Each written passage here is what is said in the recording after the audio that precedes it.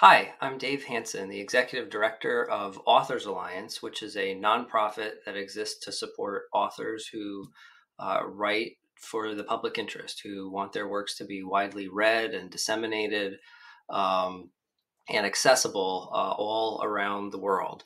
I want to talk a little bit about why libraries, and in particular online access to library collections, is so important to authors.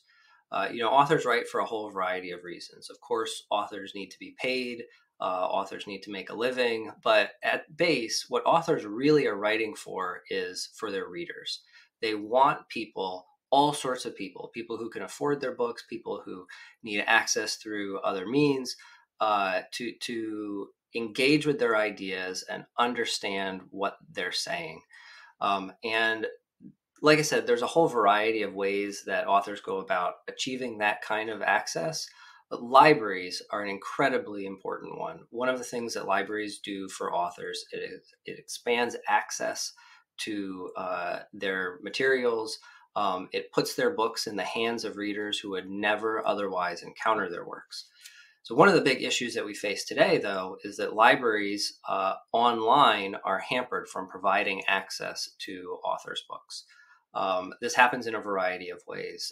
The first is through restrictions on ebooks. So the way that the current system works is that libraries have lots of limitations on how they can provide ebooks to users. Some publishers won't even license ebooks to libraries. Other publishers will say that libraries have to keep paying over and over and over again. And they exercise very tight control over the content and access to those works in ways that are really limiting for libraries and their users. The other way that libraries face a big challenge today is that they have no real way of providing access to their physical collections by digitizing them and putting them online. The publishers and the copyright system have been thought to really restrict libraries' ability to do that. There are some emerging tools. There's a concept and a system called controlled digital lending, or in the European Union, often referred to as secured digital lending, that allows libraries to scan and provide digital access to users online in the same way that they provide print access.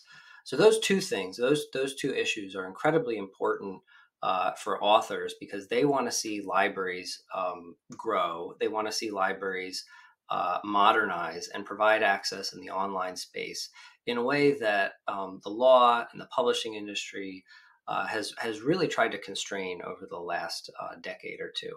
And so for me and from Authors Alliance, these are two of the really, really important issues that we want to see Knowledge Rights 21 and libraries all across Europe really make progress on.